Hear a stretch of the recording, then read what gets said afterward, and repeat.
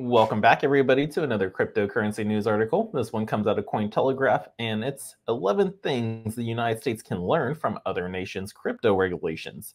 Now, we say the US is lagging behind all these other countries, but the United States doesn't have to start from scratch when it comes to developing effective laws and guidelines for crypto. We have so many other countries that have already fully adopted it, put their guidance in, so they have like a white paper actually kind of look at to see like, okay, what do we want to do? How do we do it? But they just got to start. But here we go.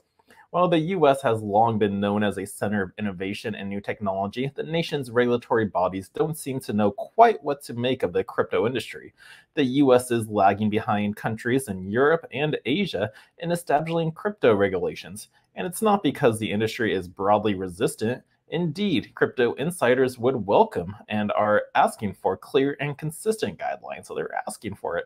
But still, one of the benefits of being late to the party is being able to learn from what's working in other regions that have forged ahead. Now, below, 11 members of Cointelegraph's Innovation Circle discuss a few of the most important things US regulators can learn from actions taken in other countries as they begin to establish laws and guidelines for crypto. So the first one is to accept cryptocurrencies as a genuine good. This is by Myrtle Ann Ramos from Block Tides. The regulatory moves in the crypto fields in Indonesia and Turkey should serve as a lesson for US regulators. Innovation and investors' safety are promoted by other countries' acceptance of cryptocurrencies as a genuine good when there are clear regulations and consumer protection. The goal is to take balanced strategy while focusing on adoption for the digital economy. So yeah, just accept it. Cryptocurrencies are a genuine good. Like, don't see it as the bad guy or keep calling it like, oh, these are professional tax evaders. Like, see crypto as a genuine good. Another thing they can consider is a sandbox approach. This is from Maxim Ilyashenko from My NFT Wars, the Rift Wardens. But US regulators can learn from the sandbox approach seen overseas, particularly in the United Kingdom and Singapore. Sandboxes let firms test innovative fintech and blockchain products live, but with regulatory leniency. This model fuels innovation while guiding future regulations, striking a balance between growth and stability. So yeah, just learn from that way. And then we got focus on disseminating information. This is by Jagdeep Sidhu from Syscoin Foundation. Now ask yourself why the Securities and Exchange Commission was even created in the first place. It was done in the 1930s, pre-internet, as an information resource and resource mechanism to counter bad actors raising capital for scams. Today, some jurisdictions are correctly focusing on information dissemination around potential sales of new tokens and projects to lessen risk and create investor protections. So yeah, focus on, like, don't just consider every single token a security, but at least start really focusing on like what is like the fakers out there who are just building a scam. So yeah, that's one way to do it. And then there's also recognize crypto as a different asset class. This is from Nitin Kumar from Zblocks. The older rules were made for the functioning of old economy assets, and they impede innovation and the growth of the new economy. Now recognize crypto as a different asset class and set new regulations, guidance, and clarification to help innovation and invention thrive. Technology can be reinvented. It needs to be understood well, and an environment to prosper must be created. So yeah, except it's a new asset class. You can't try to tie old rules and laws to this new one because it doesn't relate to them. They're not the same thing anymore. So you got to see it as a new category. And now adopt a balanced and innovation-friendly approach. That's by Vinata Rathi from Sistango. US regulators can learn from the UK's Web3 regulatory actions by adopting a balanced and innovation-friendly approach. The UK's framework, highlighted by the Financial Conduct Authority Regulator Sandbox program, promotes experimentation, consumer protection, and oversight by fostering an environment that supports startups and emerging technologies. Now, US regulators can promote innovation and address risks in the Web3 ecosystem.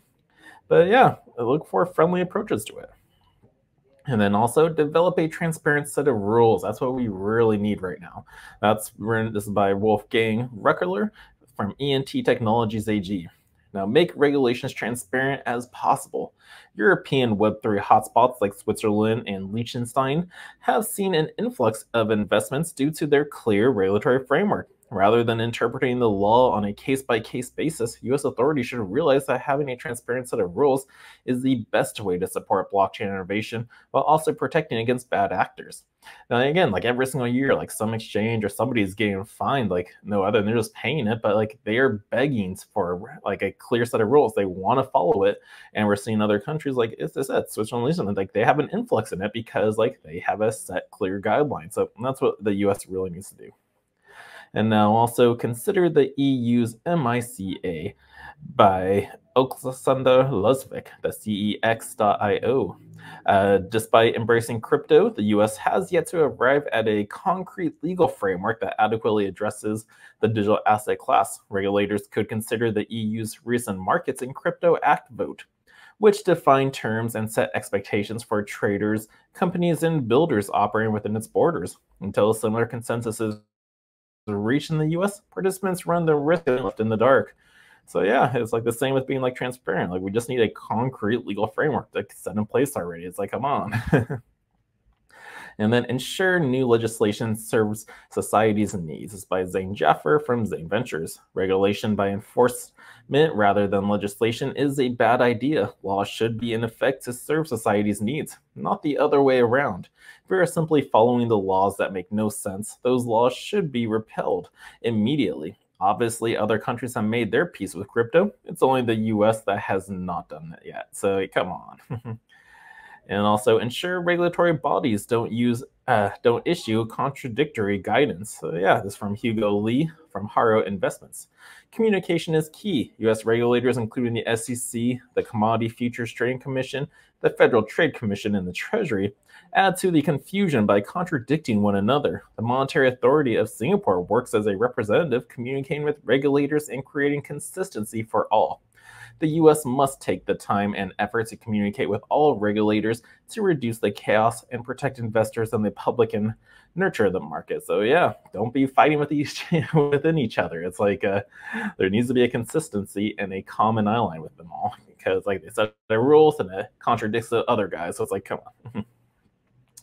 Also, don't be afraid that creating regulations will drive cryptos overseas. From Anthony Gorgidis from Pastel Network. US regulators need to realize that regulations isn't going to drive innovation overseas. It will actually foster technological advancements in the space. Projects need clear guidelines by which to abide by. It's the fear of retaliation without prior warning that drives projects away. And finally, Just Get Started Now by Megan Nevold from BingeX. The speed of communication of its utmost importance, as we have seen. The delay in communication and regulations is hindering many investors from moving forward with blockchain-related business growth and development in the US, giving other regions the upper hand. So yeah, so again, on all of these is just we need concrete legal frameworks to be approached.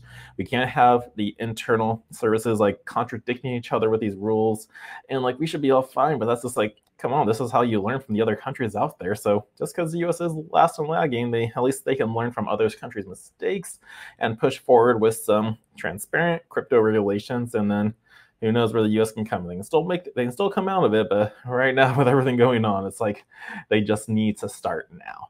But that is that article for you. If you guys enjoyed it, smash that thumbs up for me, subscribe to the channel, and until next time, the Crypto Sherpa is out.